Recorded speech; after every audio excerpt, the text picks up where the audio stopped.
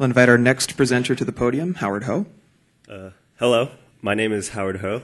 This summer, I've been researching CUDA and GPU programming in genomics. My mentor is Ji-Hoon Kim, and I am a junior at UCSD studying my bachelor's in computer science. And first of all, I'd like to give an overview of parallel programming and what GPU processing is.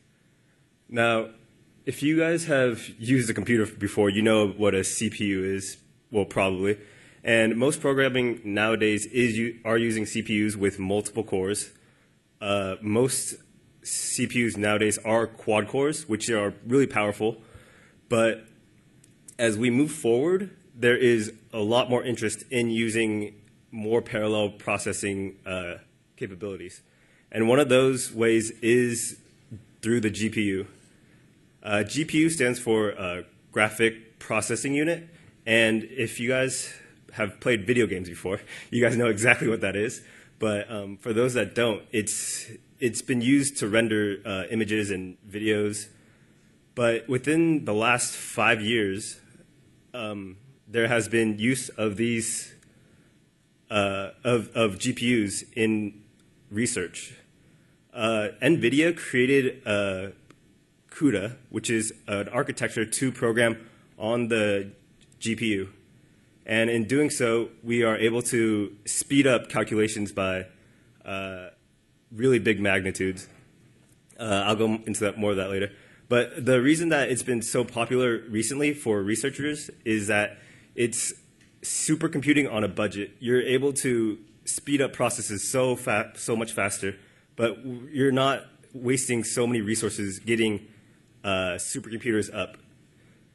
And if you guys will notice that the reason that GPUs are so much more powerful is that while a CPU could have dual core or quad core, currently they're limited, while a GPU has hundreds more processing power available to them.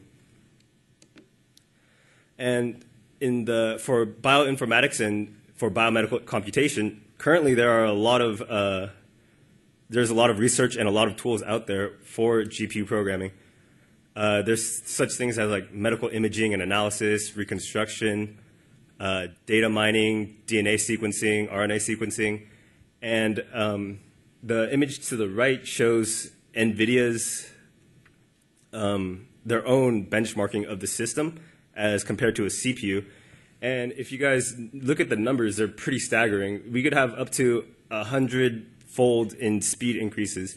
And if you think about it, that means that a process that could take a week could take hours, maybe maybe a day, but probably even hours.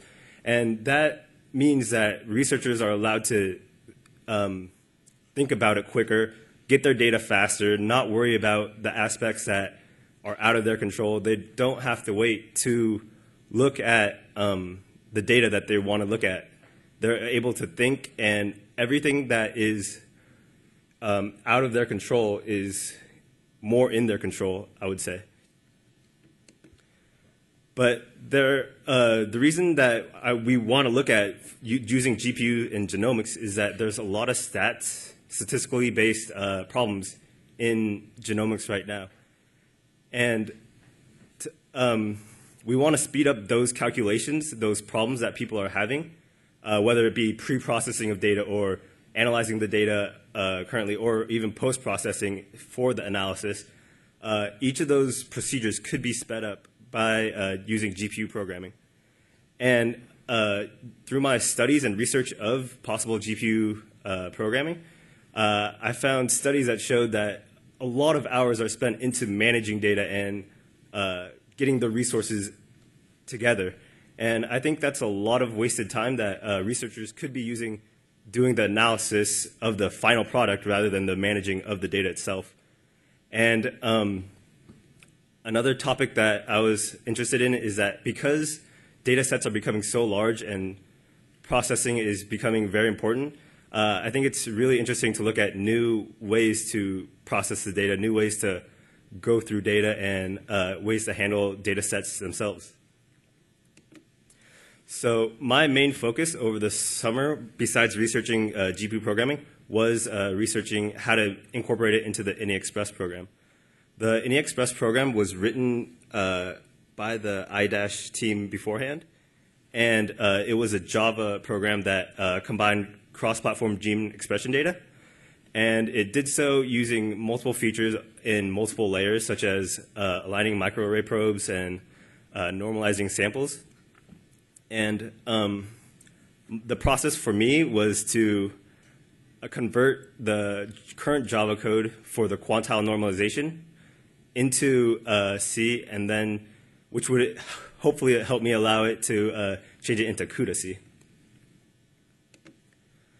And this is just a brief overview of the INEXpress project. The quantile normalization portion occurs within the yellow bars because it's part of the pre-processing of the data.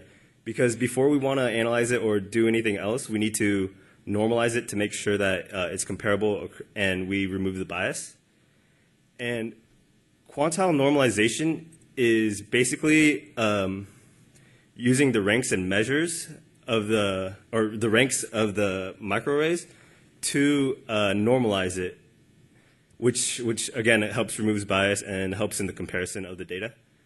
And my progress so far this summer has been to I've finished a preliminary C version, and it works within the smaller data sets that I've used, but there have been memory issues with whenever anything more than 100 cell probes have been used, and that's actually another problem with the Java program as well.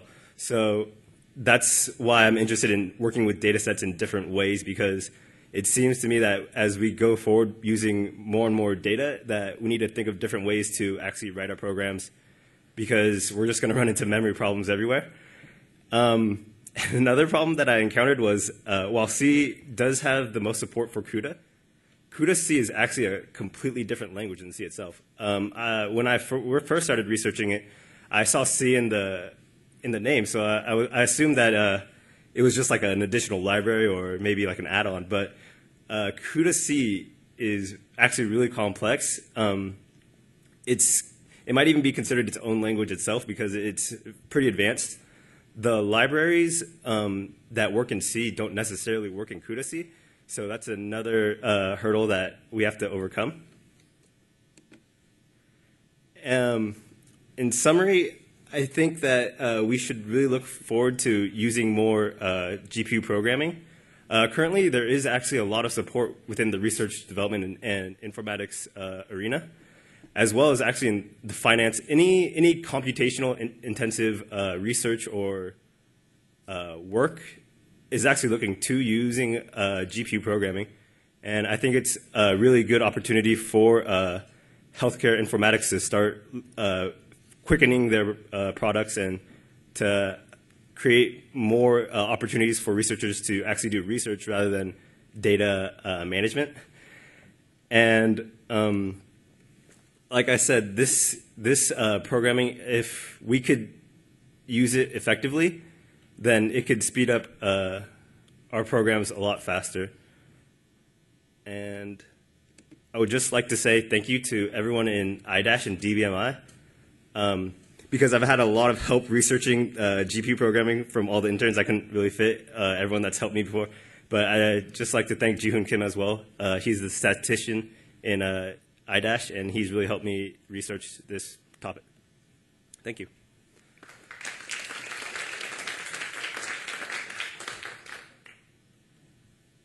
Thank you, Howard.